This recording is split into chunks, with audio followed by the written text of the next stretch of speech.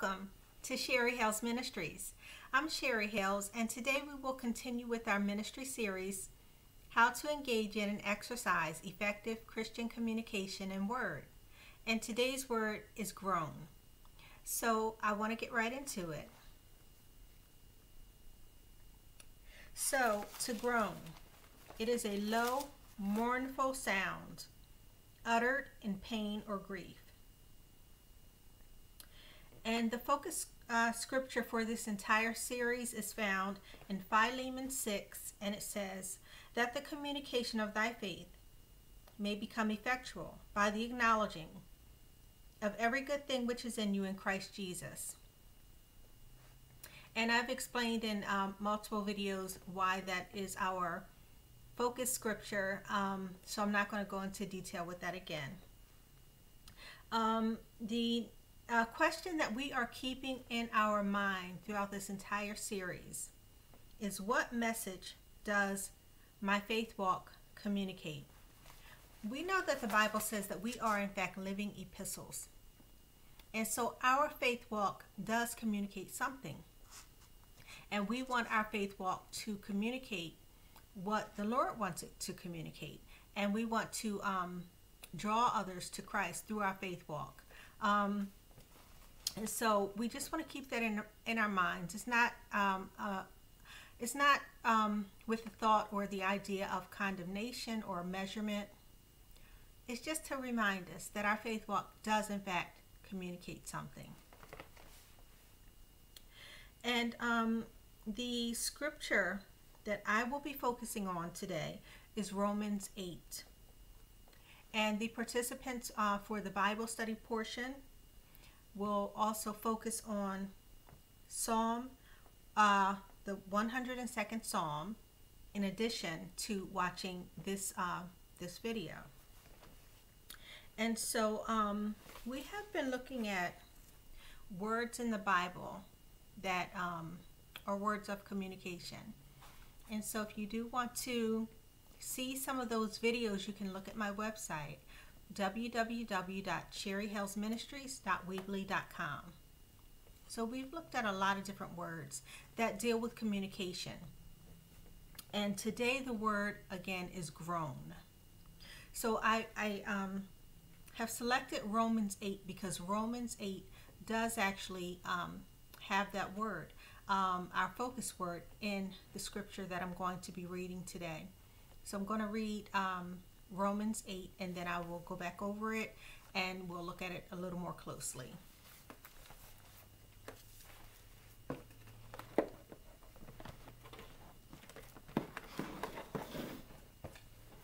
I will be reading from the King James version of the Bible. There is therefore now no condemnation to them which are in Christ Jesus, who walk not after the flesh, but after the Spirit. For the law of the Spirit of life in Christ Jesus hath made me free from the law of sin and death. For what the law could not do, in that it was weak through the flesh, God sending his own Son in the likeness of sinful flesh, and for sin, condemned sin in the flesh, that the righteousness of the law might be fulfilled in us, who walk not after the flesh, but after the Spirit. For they that are after the flesh do mind the things of the flesh, but they that are after the Spirit, the things of the Spirit. For to be carnally minded is death, but to be spiritually minded is life and peace. Because the carnal mind is enmity against God, for it is not subject to the law of God, neither indeed can be. So then, they that are in the flesh cannot please God. But ye are not in the flesh, but in the Spirit, if so be that the Spirit of God dwell in you. Now if any man have not the Spirit of Christ, he is none of his. And if Christ be in you, the body is dead because of sin, but the Spirit is life because of righteousness. But if the Spirit of him that raised up Jesus from the dead dwell in you, he that raised up Christ from the dead shall also quicken your mortal bodies by his Spirit that dwelleth in you. Therefore, brethren, we are debtors not to the flesh, to live after the flesh. For if ye live after the flesh, ye shall die. But if ye through the Spirit do mortify the deeds of the body, ye shall live. For as many as are led by the Spirit of God, they are the sons of God. For ye have not received the spirit of bondage again to fear, but ye have received the spirit of adoption, whereby we cry, Abba, Father. The Spirit itself beareth witness with our spirit that we are the children of God, and if children, then heirs, heirs of God, and joint heirs with Christ, if so be that we suffer with him, that we may be also glorified together. For I reckon that the sufferings of this present time are not worthy to be compared with the glory which shall be revealed in us. For the earnest expectation of the creature waiteth for the manifestation of the sons of God. For the creature was made subject to vanity, not willingly, but by reason of him who hath subjected the same in hope, because the creature itself also shall be delivered from the bondage of corruption into the glorious liberty of the children of God. For we know that the whole creation groaneth and travaileth in pain together until now. And not only they, but ourselves also, which have the first fruits of the Spirit, even we ourselves groan within ourselves, waiting for the adoption, to wit, the redemption of our body. For we are saved by hope, but hope that is seen is not hope. For what a man seeth, why doth he yet hope for it? But if we hope for that we see not, then do we with patience wait for it. Likewise, the Spirit also helpeth our infirmities. For we know not what we should pray for as we ought. But the Spirit itself maketh intercession for us with groanings which cannot be uttered. And he that searcheth the hearts knoweth what is the mind of the Spirit, because he maketh intercession for the saints according to the will of God. And we know that all things work together for the good of them that love God, to them who are the called according to his purpose.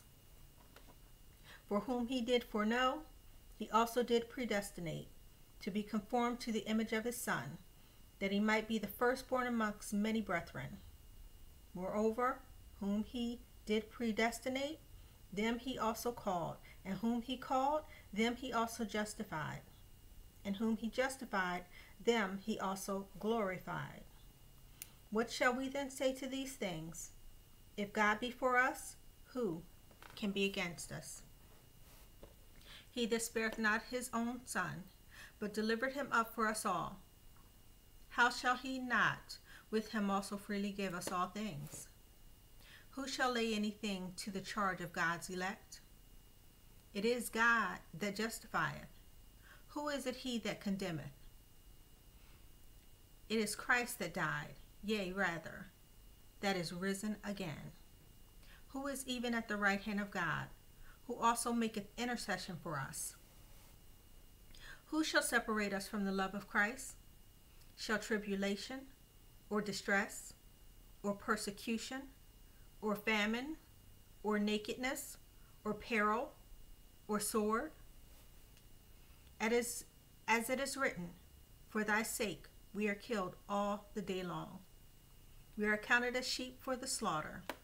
Nay, in all these things we are more than conquerors through him that loved us. For I am persuaded that neither death, nor life, nor angels, nor principalities, nor powers, nor things present, nor things to come, nor height, nor depth, nor any other creature shall be able to separate us from the love of God, which is in Christ Jesus our Lord. And I have just read Romans 8 from the King James Version of the Bible. Again, the word that we are focusing on is groan or groaning. And so I want to just go ahead and just go back and take a look at that entire chapter that I just read. So verses 1 and 2. There is therefore now no condemnation to them which are in Christ Jesus, who walk not after the flesh, but after the Spirit. For the law of the Spirit of life in Christ Jesus hath made me free from the law of sin and death.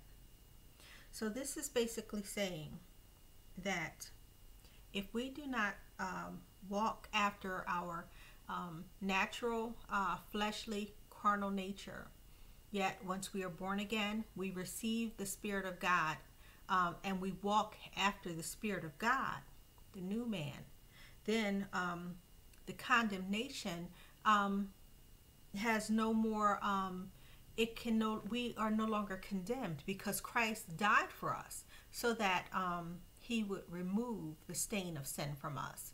And so in the act of Christ dying, he took away sin.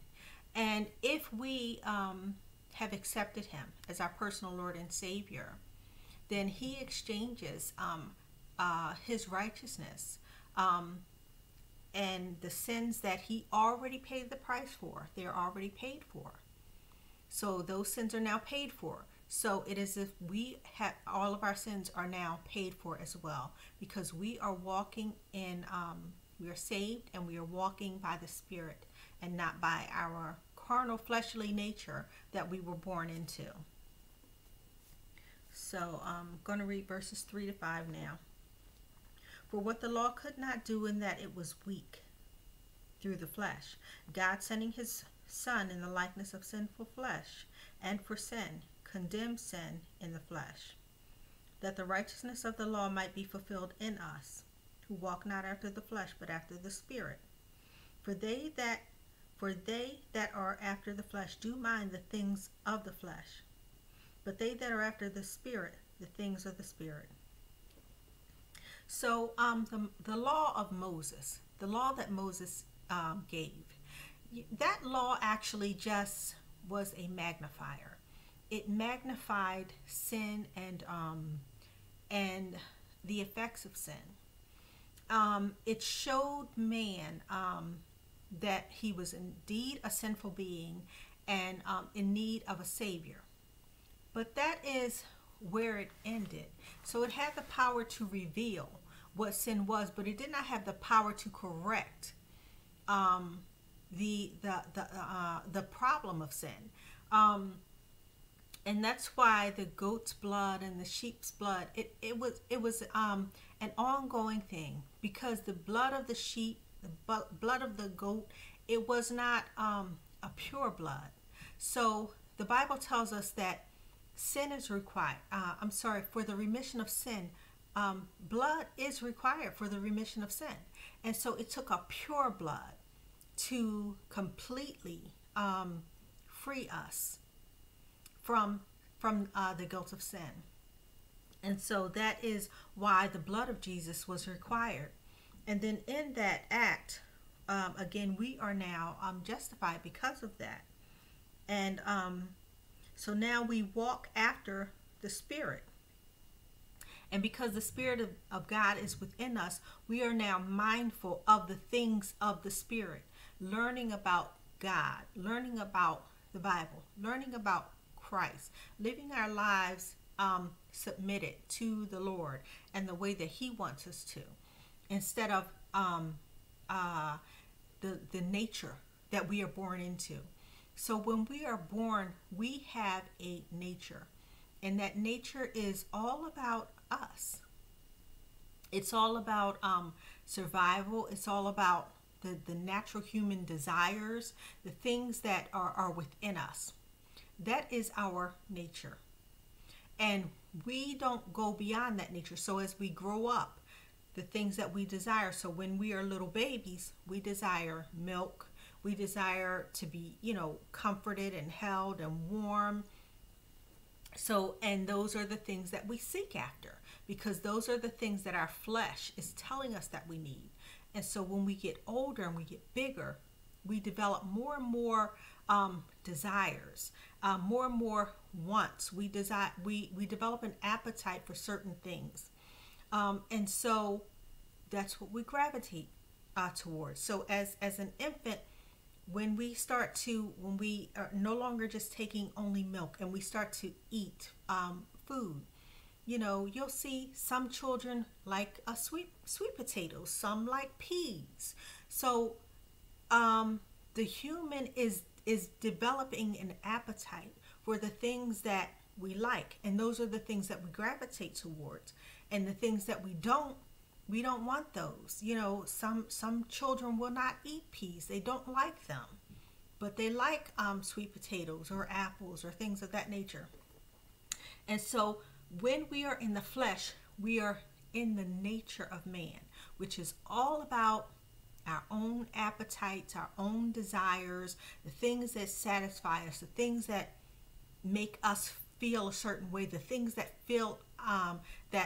satisfy our ego, the things that build us up, that give us the will to continue on.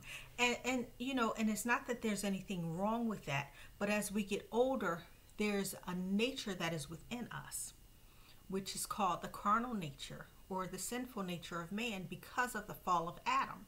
And so we gravitate towards that naturally, because we are of a fallen nature. And the only way to rectify that is through a personal relationship with the Lord, where he then makes us born again and we become a new man.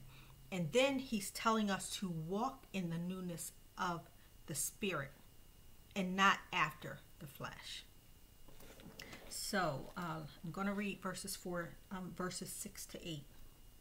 For to be carnally minded is death, but to be spiritually minded is life and peace. Because the carnal mind is enmity against God, for it is not subject to the law of God, neither indeed can be. So then they that are in the flesh cannot please God. So we have our natural carnal mind. Again, what I basically just said. So that is our mindset, is on pleasing ourselves, what we want, our appetite, our own, the things that we want in life. And that nature is not a nature. The mind, the carnal mind, is not seeking to please God. It's not seeking to please God, seeking to please ourselves. And this is telling us that the carnal mind cannot please God. It says that for it is not subject to the law of God. It's not subject to the law of the Spirit, and it cannot be. It cannot be. It can only be subject to the things of the flesh. Now I'm going to read verses 9 to 10. But ye are not in the flesh, but in the Spirit, if so be that the Spirit of God dwell in you. So there's an if. If the Spirit of God dwells in us. Now, if any man have not the Spirit of Christ, he is none of his. If you don't have the Spirit of Christ, you are none of his. You do not belong to God. If you don't have his Spirit, you don't belong to him. Think about it as simple as this. The Spirit is what gives life. Spirit, period, gives life to a human body. If a person no longer has a spirit in their body, they are none of this as far as being a human being anymore, because the Spirit has departed. So it is the Spirit that gives life. If God's Spirit, which gives life, is not in us, we cannot be a child of God, because his Spirit is not in us. So we are none of his, which this is what this says here. So now I'm going to go on to, I'm going to read 10. And if Christ be in you, so if he is in us, the body is dead. The body is dead because of sin. So that's just saying we are dead to sin. We don't have to, we are no longer in bondage to it. We're no longer in bondage to sin. So we don't have to live a sinful life because Christ being in us has made us free from that. So it's not saying a physical death. It's just talking about dead to sin, which is what it says. But the spirit of life, because of righteousness. Okay. So verse 11 to 13. But if the spirit of him that raised up Jesus from the dead dwell in you, he that raised up Christ from the dead shall also quicken your mortal bodies by his spirit that dwelleth in you. Therefore, brethren, we are debtors not to the flesh, to live after the flesh. For if ye live after the flesh, ye shall die. But if ye through the Spirit do mortify the deeds of the body, ye shall live. So, when his Spirit comes in us, he quickens us to live a life that is a life that he approves of, a righteous life. So God is saying, if you choose to live according to your sinful flesh nature, eventually, you will die, because to be separated from God is death. So we cannot, he's a holy God. So if we don't accept him, if we don't want to live as he says is righteous, then we are separating ourselves, because we're saying, I don't want that. And if we don't accept Christ, then outside of him there's death. So it's just by default, there's death outside of God. In God there's life, but outside of him it's death. Okay, so verse 14 I'm going to read. For as many are led by the Spirit of God, they are the sons of God. So that's pretty clear. 15 to, I'm going to read verse 15. For ye have not received the spirit of bondage again to fear. So there is fear within bondage. But ye have received the spirit of adoption, whereby we cry, Abba, Father. So we don't have to be afraid, because if there's any situation, we can cry, Abba, Father. Our Father in heaven, he is God. And he's higher than anything, and his power is above any and everything. So we can call out to our Father, Abba, Father. Let's see. Verse 16, the Spirit itself beareth witness with our spirit that we are the children of God. And if children, then heirs. So now he's telling us what we have in Christ. So if we are children of God, then we are heirs of God. Just like in the natural, a child of someone is their heir. So, and joint heirs with Christ. So Christ is an heir, and we are joint. We also are heirs with Christ. If so be that we suffer with him, that we may be glorified together. So there is a suffering that is a result of living life as a Christian. Because this world is a world that is and I've said it in many videos. Basically, Adam gave the world to Satan. Satan is currently the ruler of this world. That's why there's so much wickedness, so much hatred, so much division. It's because the carnal nature of man, if you're not born again, has nothing to do with saying I'm a Christian. Has nothing to do with saying I accept you as my personal Lord and Savior. We can say all types of things, but if we don't really mean it, then it didn't really change us. So we can say it. We can say we're a Christian, but if we never really learn to be a Christian, we never try to be a Christian, then we really aren't a Christian. The only thing that will transform us from living in a way that is carnal, that is given to the things of this world, which is ruled by the devil right now. Because again, Adam gave the world over. He gave everything over that man was supposed to have dominion over, he gave it to the devil. And so these things, that's why there's so much wickedness. That's why there's so much hatred, racism, divisions, cruelty, because Satan is running the show. And and basically, if you do not give yourself over to Christ, then you are a part of the system. What pulls us out of that system is a life truly devoted to Christ and learning of him. We have to actually learn of him. Think of it this way. This talked about heirs. If a person in the natural, they left their children, $1 million, $2 million, $5 million. They left it to them. But their children never ever went to the bank to utilize or use or withdraw any of that money. They just left it there. And they just lived their lives every day. Let's say they worked at a job where, they were making a very low salary, and they just kept doing that. So they're living that way. But they are an heir of millions of dollars. So they really are a millionaire, but they're not living like it.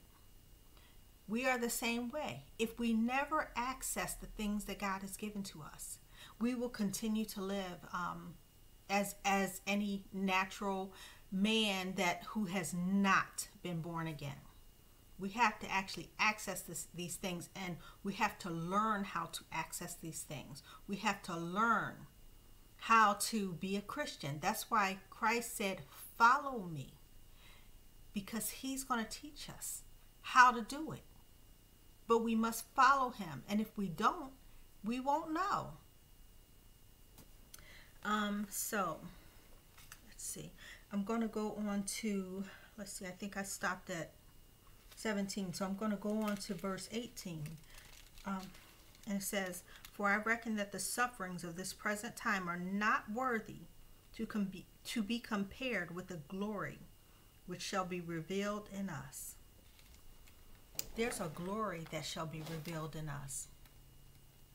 And, this statement is saying, as bad as it can get, no matter what, because God knows all that can happen to a person in this world. And this is saying no matter what, it still can't be compared. No matter how bad it can get, it can't be compared with the glory which shall be revealed in us. So God has glory for us that is beyond anything that we can even dream of. We couldn't even comprehend it. That's how good it's going to be, and it starts now. Eternity actually starts now, because as a Christian, our lives, we just transition to another form when we pass over. We transition, but our lives actually still continue. We're still alive. So there's going to be a glory, and the glory already starts in us. It starts working even on this side of life, but it will come to its fullness in Christ. Once we transition, we'll receive the fullness of it. And Paul is telling us that no matter what happens here, it can't compare. We can't imagine the wonderful things that God has for us. We can't even imagine. It's going to be just that wonderful. Verse 19 to 25. "For the earnest expectation of the creature," and that's actually creation, everything that's created. "The earnest expectation of the creature waited for the manifestation of the sons of God." So all of creation is waiting for the manifestation of the sons of God. Us that belong to God, everything is waiting for us, because see, first it belonged to the sons of God. But then Adam gave it over to the devil. So everything is waiting for it to be reclaimed to God. And the manifestation of the sons of God is what will cause that to happen. And so it says, for the earnest expectation of the creature waiteth for the manifestation of the sons of God. For the creature or creation was made subject to vanity. Was made subject to vanity, not willingly, but by reason of him who hath subjected the same in hope. Because the creature itself also shall be delivered from the bondage of corruption into the glorious liberty of the children of God.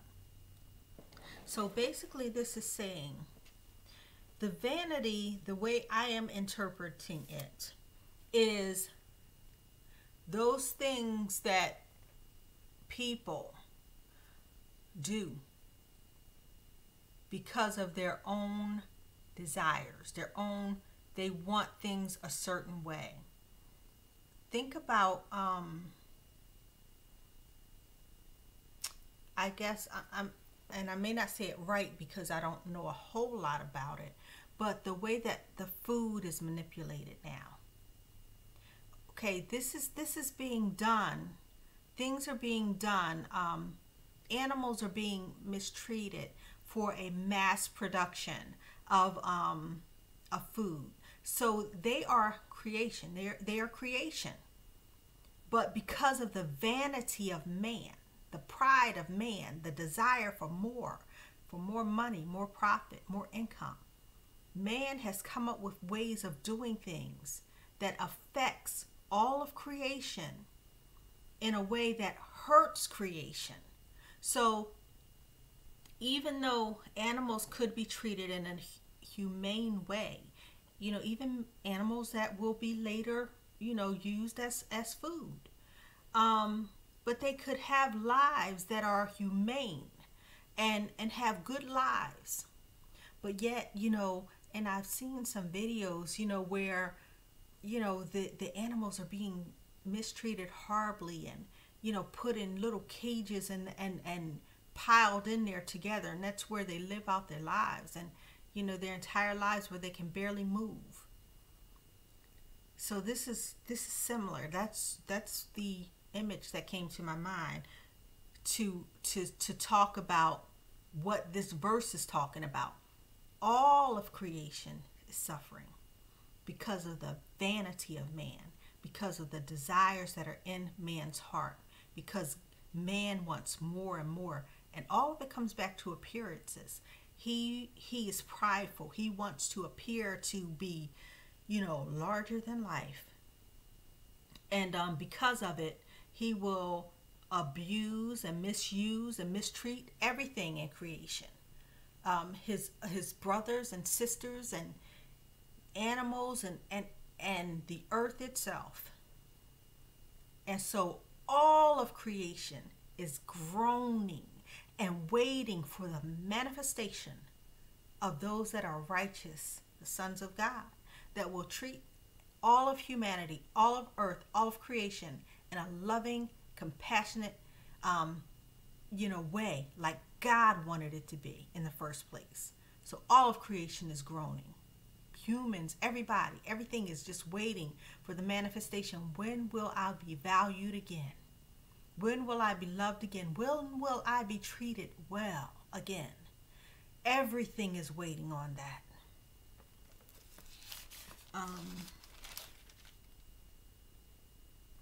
Okay, I'm going to read 21 again. I think I already read it, but I'm going to read it again. Because the creature itself also shall be delivered. So creation will be delivered too, from the bondage of corruption into the glorious liberty of the children of God. Let me see.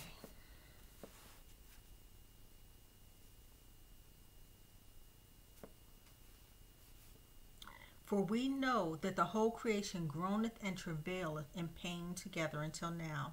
And not only they, but ourselves also, Don't people suffer?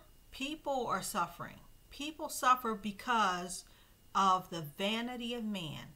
It is the pride of man that, can, just allow others to starve and go hungry in a world where it doesn't have to be. Yet systems are created in a way to undervalue people and to not really distribute the wealth in a way that everybody can be, okay. Everybody can eat dinner. Everybody can, have 3 meals a day. Everybody can have clean water. Everybody can have clean air. Everybody can, have their best lives.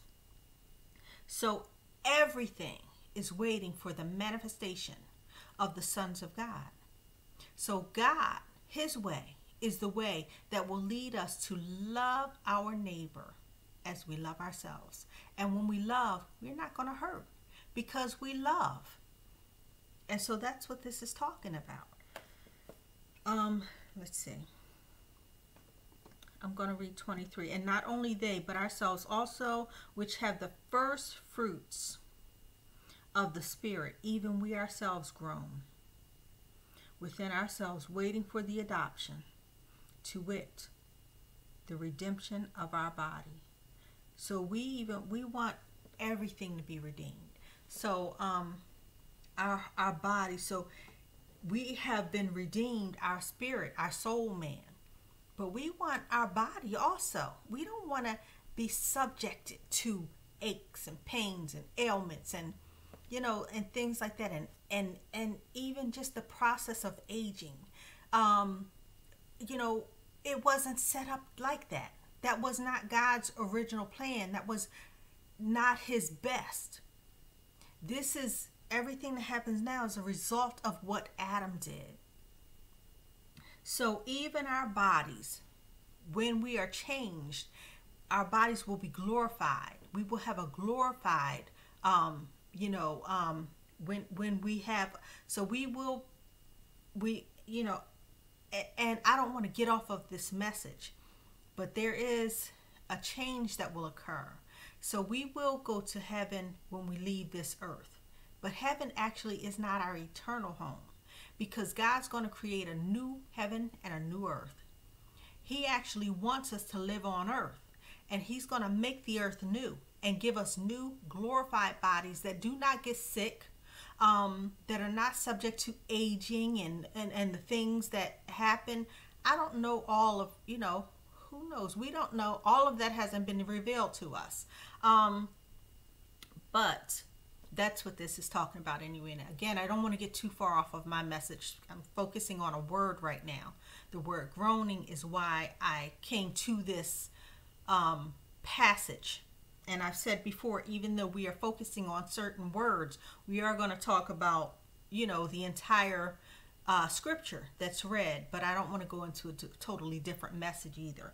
So let me move on.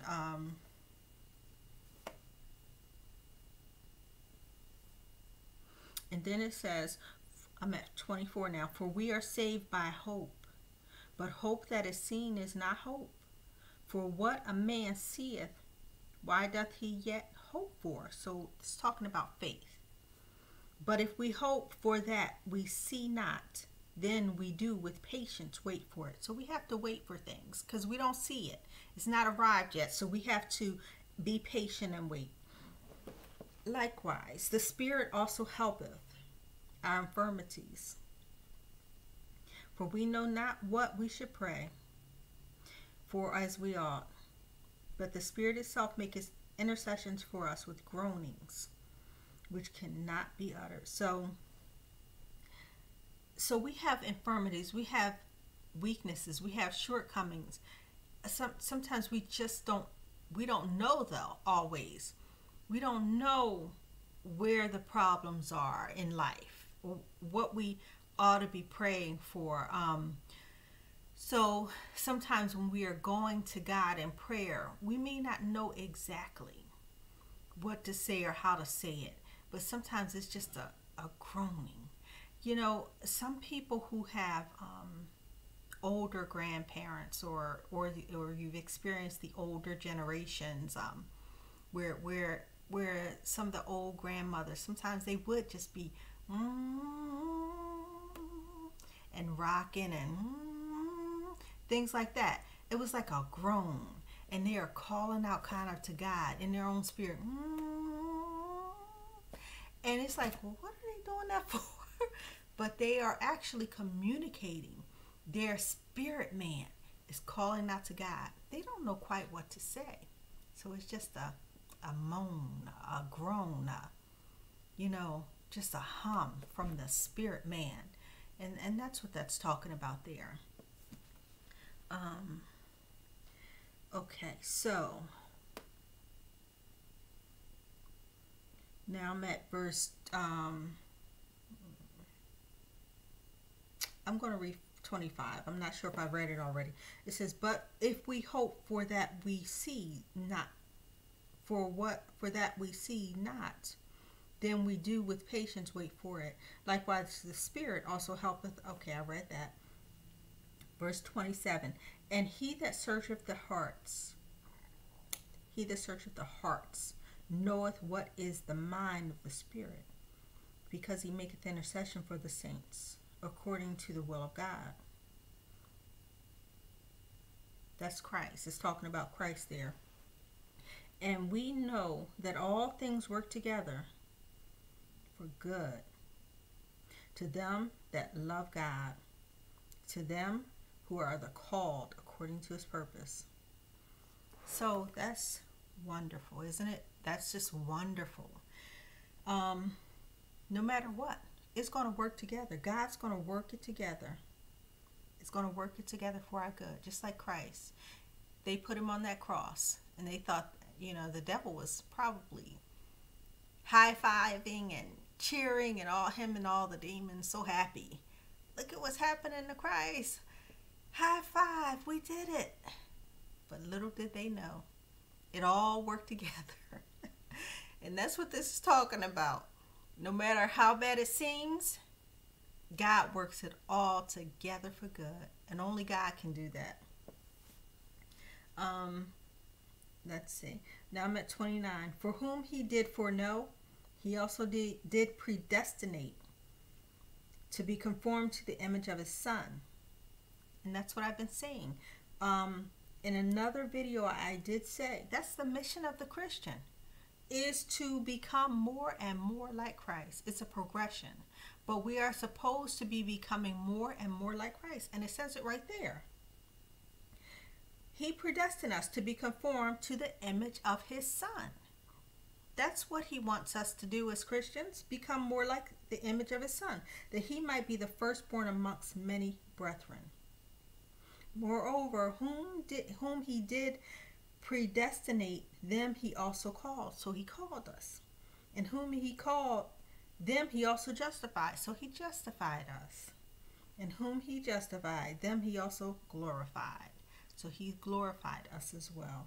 What shall we then say to these things? If God be for us, who can be against us? So it doesn't matter who doesn't like us. It doesn't matter. In the end, we get so caught up on a moment in time. But in God, in the Lord, the Bible tells us in God, we live and move and have our being. And if we are Christians, it is in God that we live and move and have our being. So a moment in time, it may look a certain way, but God already told us he's going to work it all together for our good. Then he goes on to say this: he that spareth not his own Son. He didn't even spare his own Son, but delivered him up for us, all of us who've accepted God. He delivered him up, even not only for those that accept him, but for humanity. That's how much he loves us. But he delivered him up for us all. It says it. How shall he not with him also freely give us all things? He's going to give us all things. This is applying to the Christians, although the call went out to everybody. But it's only the ones that respond who this is being applied to. Who shall lay anything to the charge of God's elect?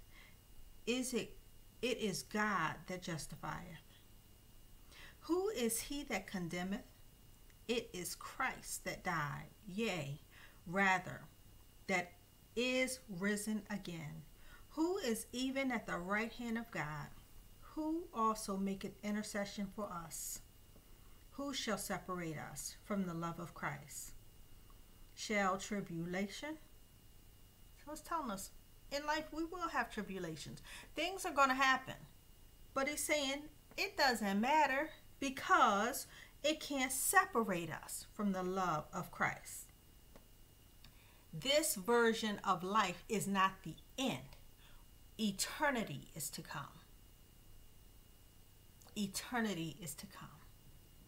Who shall separate us from, and this is part of eternity actually, because it just continues on forever. But what happens to us here, how we live our lives here, we are living for, once we are, what we do here will say where we spend eternity. So how we live here will say what happens to us in eternity. And at that point, there's no more choosing. Now you've made your choice. So there's a saying, you made your bed, lay in it. So that's where it comes down to. It's like, okay, well, this is what you wanted. This is what you chose. So now you get what you wanted, basically. So it says, who shall separate us from the love of Christ? Shall tribulation or distress or persecution or famine or nakedness or peril or sword? Doesn't matter. Nothing can separate us from his great love. As it is written, for thy sake we are killed all the day long. We are accounted as sheep for the slaughter. Nay, in all these things we are more than conquerors through him that loved us. So we can conquer through him that loves us. God has our back. God has us in the palm of his hand. And he says that we are the apple of his eye. He loves us just that much. He watches over us. He has appointed his angels to watch over us and protect us and to stay with us and to intervene on our behalf. And Christ is always praying for us at all times. And he's given his Holy Spirit to us to guide us in life. And then it says, for I am persuaded that neither death, nor life, nor angels, nor principalities, nor powers, nor things present, nor things to come, nor height, nor depth, nor any other creature shall be able to separate us from the love of God, which is in Christ Jesus our Lord. Amen and glory, hallelujah to God. It's a wonderful thing. It's a wonderful thing to be in the family of God, and to just get to know him and to understand all of what that means, because I think a lot of people just don't know, but the more you learn about the Lord, that you really learn about him, and you really are finding out about who he is, and it's just a wonderful thing. And it just opens up more and more and more. The Bible tells us his mercies are new every day. And, every day, new mercies. And he just blesses us. He blesses us. It's a progressive thing. And sometimes the words just escape me, and not only me, everyone that knows him, that knows the Lord, because he's so grand. At some point, we're just saying the same things over and over because there's just no words to explain it. So it's a thing where you have to just kind of get to know him for yourself, and then you'll know and understand. So thank you so much for spending this time with me. If you have spent this time with me, I truly appreciate it. I know you could have been doing anything. So I just want to pray, and wrap everything up. Father God, thank you so much for another day to learn more about you. I just pray, Lord, that in my submitting to do what you have asked me to do, that I've been pleasing in your sight. I pray that you will just open up the understanding of all of those that will be gracious enough to take the time to even listen to this video at any point at which they listen to it. I ask that you will bless them and bless me as well, and just help us to know you more. Ask that you'll bless us and keep us and make your face shine upon us. Lift up your countenance upon us, be gracious to us, and give us a greater knowledge and understanding of you. In Jesus' mighty name, I pray, amen.